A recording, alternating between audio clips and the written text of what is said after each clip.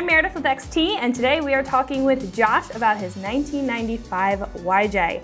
First of all, thank you so much for joining with me today. Glad to be here, thanks. Of course, so let's get into a brief overview of your build. So again, you have the 1995 YJ Rio Grande. You have the 15 by 7 inch US Racing Stealth Crawler steel wheels with a positive 6mm offset. 33 by 11 inch Cooper Discoverer MTP tires, and then the 2.5 inch Rough Country lift kit with the Rubicon Express shocks. Can you tell me a little bit about why you chose this setup? So I went with this one. I'd been shopping for a Jeep for a long time, and I'm a retired Army guy. I did 26 years in, traveled all around the world, and never had the time and the money to just sit down and say, I want a Jeep. I've always wanted one. And so I was approaching retirement, and I found this one on the back of a dealership. Didn't run. I got a great deal on it. They say, give me this much and you can haul it home. After about a year, new wheels and everything was on there. I brought it out, started giving it a good shakedown, and it's been a solid runner ever since. Now, do you do any off-roading at all? I would imagine so with the setup that you're working with. I do, actually. So Land Between the Lakes is a major park that's here. It's on the Kentucky-Tennessee border, and they've got a huge area for off-roading, and we go out there all the time. The beginner trails, the medium trails, the ones, like you said, for the bigger Jeeps, the newer ones with all the long travel suspension. I'm still leaf spring, so I'm not all about that life just yet, but it's been a great ride. It hasn't let me down yet. I've had no major breakdowns on the trails.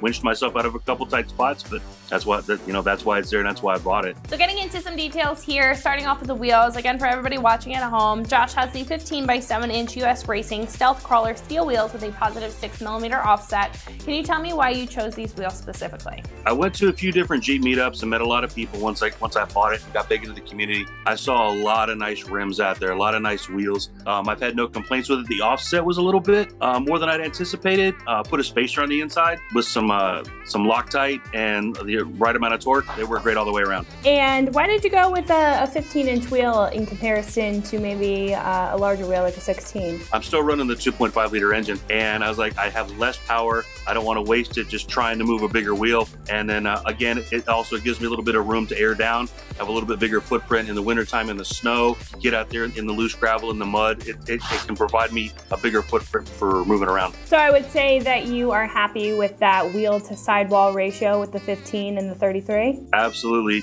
And plus, it looks good. So I would assume you went with a steel wheel for the durability and kind of your application when it comes to off-roading and wanting it to hold up. Absolutely. I didn't want to find myself broken down with a lighter weight wheel. If I find myself banging into something harder than I should, I didn't want to find myself just stuck because of a broken wheel. It made more sense to me. Build it solid, build it strong, and then it'll perform as such. And then why did you go with a black setup compared to something like a polished wheel, especially because you're working with the 1995?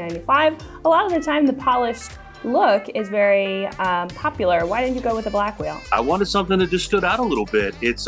I actually borrowed a wheel off a friend of mine and brought it home and stuck it on the front end. I had polished ones before when I originally bought it, and I had them, and so the polish was there. Then I borrowed a black one. I just liked it better. Personal preference. Well, let's hop into tires. So again, just as a reminder for everybody watching at home, you have the 33 by 11 inch Cooper Discoverer MTP tires. Why did you go with this tire?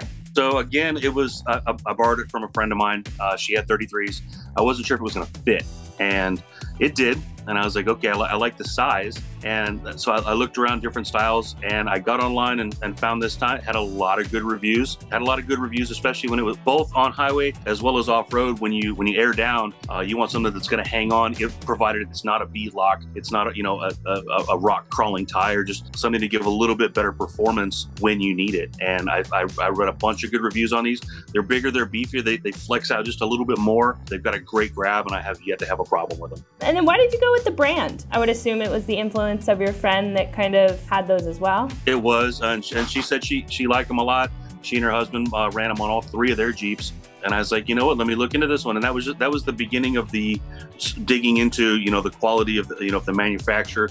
What are the faults? What are the deficiencies? What are the good things? What are the bad? So I weighed them out evenly, and it came out more on the pro side than the con side. And I was like, that's what I'm going with. And had them ordered them, and they showed up right here on my driveway about a week later. That's perfect. And I assume the sizing is on the same page. Can you tell me a little bit more about why you went with the 33? I know you kind of mentioned it, but why not a 32 or even upgrading to maybe even a 34? So I went with the 33 because it fit. Again, I borrowed a friend of mine. It fit just right. It was a great fit. Filled up the wheel well in the back without going too much. Filled up the wheel well in the front without going too much. And then again, 2.5 liter engine. I don't have a lot of power to turn 35s, 34s over time. So if you look at it, you'll see the tent that's on top, and then you add in the weight of the cooler, the ice, eventually the fridge, all the stuff that goes in there, recovery gear. The back end begins to drop a little bit, and that space in the fender gets closer and closer and closer. And so if I was on a 35, I'd already have tracks worn into my tires from fender rub. Figure 33 is a good number. They come stock much smaller. 31 looked okay, but it looked like little baby tires. I didn't want baby tires. And then you talked a little bit about how they drive. You said that they were a little bit bigger, so obviously you have the 2.5, you need to keep it a little bit more on the lighter side. Did you notice it feeling any more sluggish with the new 33s compared to older tires? Oh yeah, so I went from a 31 to a 33, and I could tell there was a difference. It wasn't huge, but it's noticeable when you stop to pay attention to it. And it's for road noise, very little change. There's going to be road noise with the tire regardless. It didn't go up a whole lot. With this one, like I said, there's a little bit of reduced performance, but nothing that would sway me to go back to a smaller tire. That's surprising for a mud tire. So can you tell me a little bit more about why you didn't go with an all-terrain? You went with a mud terrain? I didn't build this to be a daily driver. I didn't build this to take it to the mall and take it shopping and go out and do stuff all the time. So when I did this, this will be off-road. This is going to be something to take outdoors. I'm not going to drive this to somewhere far away on the freeway for extended periods of time. So we're going to go with something off-road. That's what it was designed for. That's how I built it, and that's just what it stuck with. For an all-terrain, it was an idea. It was a good thought, built for a purpose, and I kept it around there. Did you have to do anything to recalibrate, or did you try to kind of gain any of that extra power back, or you're just kind of enjoying the ride regardless? So being an older vehicle, I was concerned with having to recalibrate the speedometer. I've got a Garmin Overlander GPS inside that tracks your miles per hour. So I look at the needle on the dashboard and I look over at my GPS. They match. There was no need to change anything. I'll hit 55 and I'll look over and it'll go 55. It's just barely off. So, well, kind of getting away from the tires, let's get into the suspension. So you have, again, as a reminder, the 2.5-inch Rough Country lift kit with the Rubicon Express shocks. Can you tell me why you kept them? So I inherited the Rough Country lift. It came from the previous owner. So started diving into the Rough Country website and found this kit has these parts, that kit has those parts. I started looking at stuff and I was like, okay, this is what I have. It says that the lift kit is fitted for a 33, and it is. It's been phenomenal. However, add in the weight of the Smittybilt tent, add in the weight of my Yeti cooler, add in the weight of my tools and recovery gear, the back end slowly begins to drop a little bit. So with extensive off-roading, when I say extensive, with more travel that's having to go in and more articulation, I actually have some real wheel rub with the 33s. Go to the Rough Country website, it says you're good for 33s. I was like, okay, I've also overloaded the Jeep. I've added a whole lot of stuff to it. That's not a problem. Here in the near future, I want to say probably in about the next 2 to 3 months before it gets cold, the 4-inch lift is going on. And I did a lot of looking into that. I was thinking 6,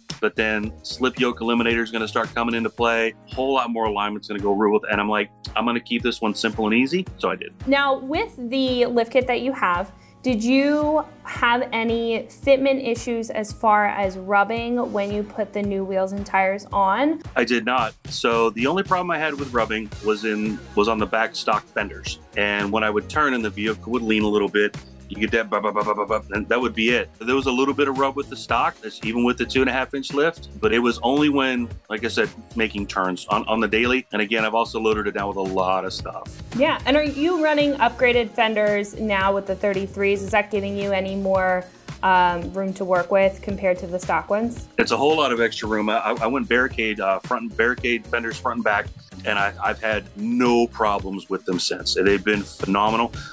When opening and closing the tent, sometimes I got to stand up on them to open up the rain flies and things. They can hold me, and I'm not a delicate little guy. they can take any beating that they've given out there. They're a fantastic product that I swear up and down by. How do you like the way that it looks with the wheels, tires, and the suspension combined? Are you happy there, or would you change anything? I know that you're looking at a 4-inch lift, but are you content with it now? I'm very content with it now. This has been a step-by-step process. I've analyzed everything before I do it. And then I go, how is this going to incorporate with that? How are these going to incorporate with this over here? And there was a lot of moving parts and pieces that went into all this. And I love the way that everything's turned out so far. Like you addressed, it needs just a bigger lift. That's a fault of my own. I've put too much stuff on my Jeep. It's been an overall great build. I've loved the way that everything's turned out. It sits real nice. I get compliments with it all the time. Everybody seems to like it just like I do. How does the suspension perform with the wheels and tires when you're off-road? I wish I had something to complain about. I don't. They've been fantastic. I wanted to keep it within limitations that I knew it would still perform. I knew that it would still go right, and I did. Like I said, I want to complain about it. It just, through my own mental reservation, I want to just be cool, keep calm, be able to drive it home. So I just want to give a recap on your build. So again, for everybody watching at home, Josh has the 1995 YJ Rio Grande, the 15 by 7-inch US Racing Stealth Crawler steel wheels with a positive 6mm offset, 33 by 11-inch Cooper Discover MTP tires, and the 2.5-inch Rough Country lift with the Rubicon Express shocks. Again, thank you so much for joining with me today, and for more videos just like this, keep it right here at ExtremeTerrain.com.